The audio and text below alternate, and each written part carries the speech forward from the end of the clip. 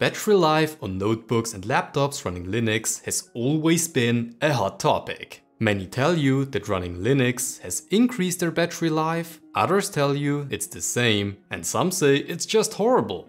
No matter in which category you fall with your own personal device, there's an easy way how you can drastically improve battery performance, and I'm going to show it to you. Spoiler alert, if this method doesn't help on your system, then you might want to continue watching. Alright, so the first thing that we need to do is to install a package called TLP.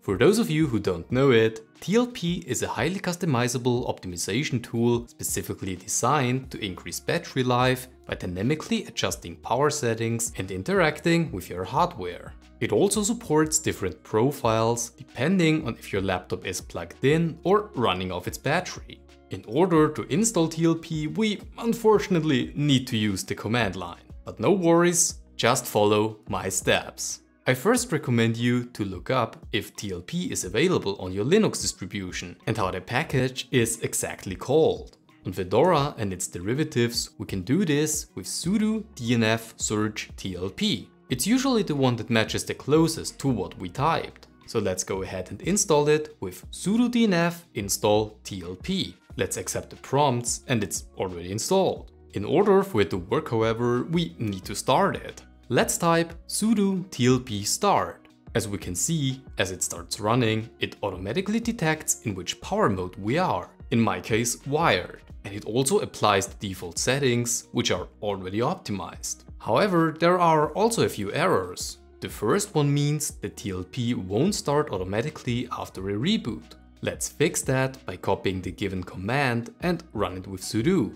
Now TLP will run automatically as soon as you restart your PC. The other errors are typically coming from conflicts with other power settings that are in place by either your Linux distribution or desktop environment. This might not be a problem, but it's best to let TLP do its job without any third parties in the mix. So again, let's execute the shown commands with sudo. To verify, we can run TLP start again, and we now see that all errors are gone. If we type sudo tlp stat, we can also see all the optimizations that are currently set. At the top, we have the default configuration. Beneath we have our system details, the state of TLP, as well as the mode it's currently running in. There is also an application there called tlp-rdw, which is currently disabled. This is another program that can be installed via the terminal and is used to better interact with your radio devices, aka Wi-Fi, Bluetooth, NFC, etc.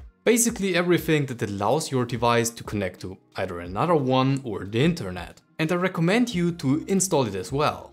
If we scroll further down, then we might also see some package recommendations which further extend TLP's capabilities. Let's install this package as well, since it allows us to get more information about our battery, which in return helps to optimize it. Once everything is installed, you're basically done, and your Linux laptop should now be able to last way longer. But there's one thing about TLP that annoys me, and I don't know why it has happened on every single device I've installed it on. Whenever I boot my PC, Bluetooth is enabled. Every time.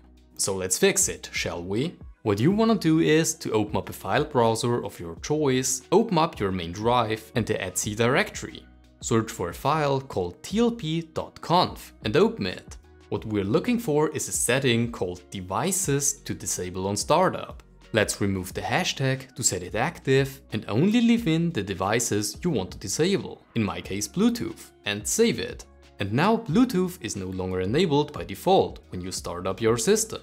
Alright, that was TLP. For me personally, the best method to increase battery life. I use it on any old laptop I have, as well as on my Microsoft Surface. And it really helps getting my battery life up to its advertised values, which was cut in half initially. But to be fair, I was watching a bunch of videos which drained the battery quite a lot.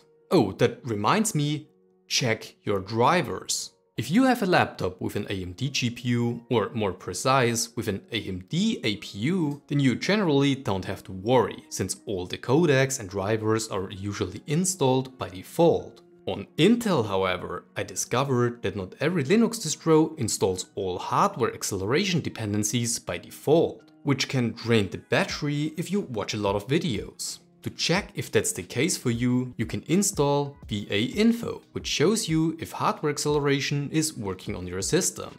Sometimes it's coming within another package, so it's best to again search for it. On my Surface, for example, running VAAPI just returns a bunch of errors, so we need to install the corresponding VAAPI hardware acceleration package, which can be found with our package manager's search functionality.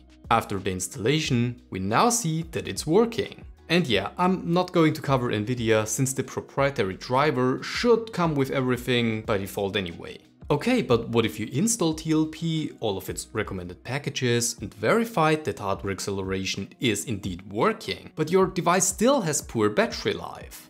Well, you could go down the rabbit hole and configure every single thing about TLP, or you could also try another solution called auto-cpufreq. It is another battery optimization tool, though it currently mostly focuses on just optimizing the CPU, which to be fair is usually the most power-hungry thing in a laptop.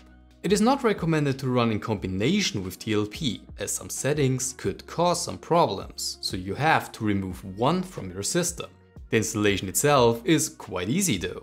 If you are on Ubuntu, then you can get it straight from the store, and on other distros you just need to copy these two lines into a terminal. If you want auto-cpufreq to always run in the background like TLP does, you can install it with auto-cpufreq install. And it actually works pretty well. It also comes with a neat little GUI that shows you some statistics about your CPU load, and you can also manually change the power profiles.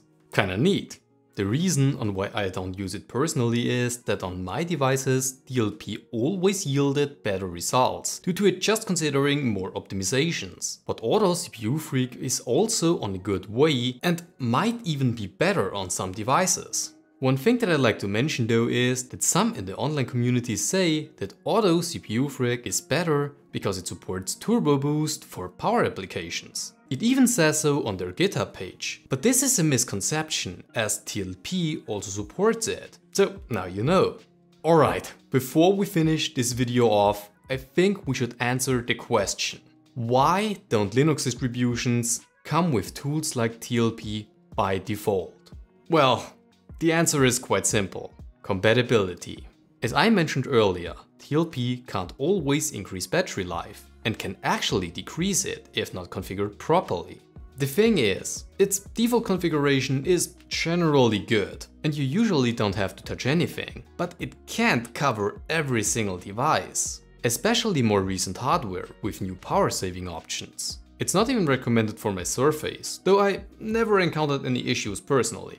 But that's why Linux distributions don't come with it by default. If you, however, buy a laptop that comes with Linux pre-installed, maybe even a custom version of it as well, you generally get all those optimizations anyway, and you might not even need TLP at all. If you do, then you now know how to increase its battery life. And that's where I'll leave it.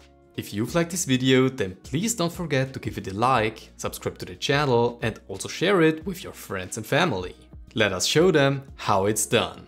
And like always, all that's left to say now is good morning, good afternoon, or good evening, wherever you are. I'll see you around.